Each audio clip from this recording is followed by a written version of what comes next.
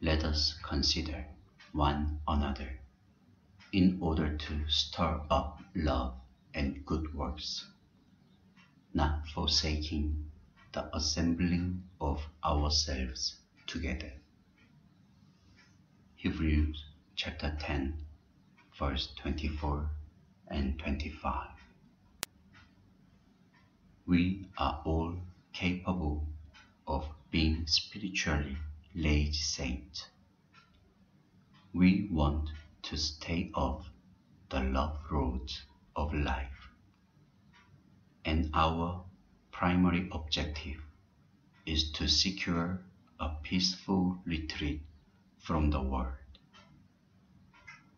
The ideas put forth in these verses from Hebrews 10 are those of stirring up one another and of keeping ourselves together. Both of these require initiative, our willingness to take the first step toward Christ realization, not the initiative toward self-realization. To live a distant, withdrawn, and secluded life is diametrically opposed to spiritually as Jesus Christ taught it. The true test of our spirituality occurs when we come up against injustice, degradation, ingratitude, and turmoil, all of which have the tendency to make us spiritually lazy.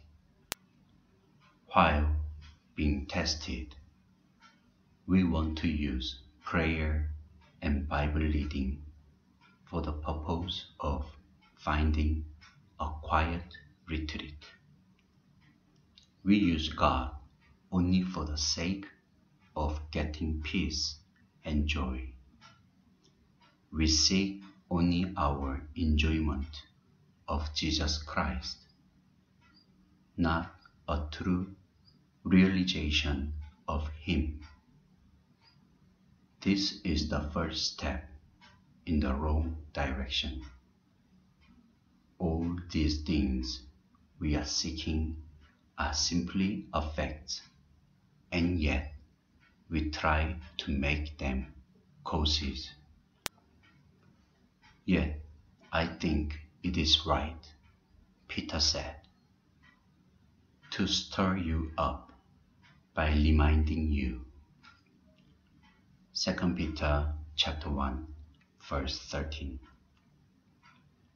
It is a most disturbing thing to be hit squarely in the stomach by someone being used of God to stir us up, someone who is full of spiritual activity. Simply active work and spiritual activity are not the same thing.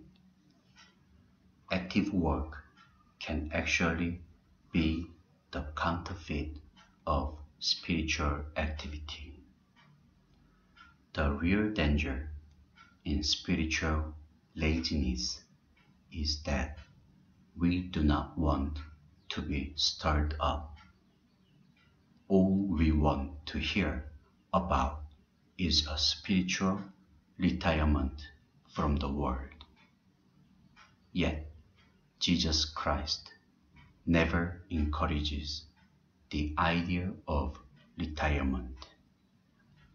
He says, "Go and tell my brethren." Chapter 28, verse 10 in Matthew.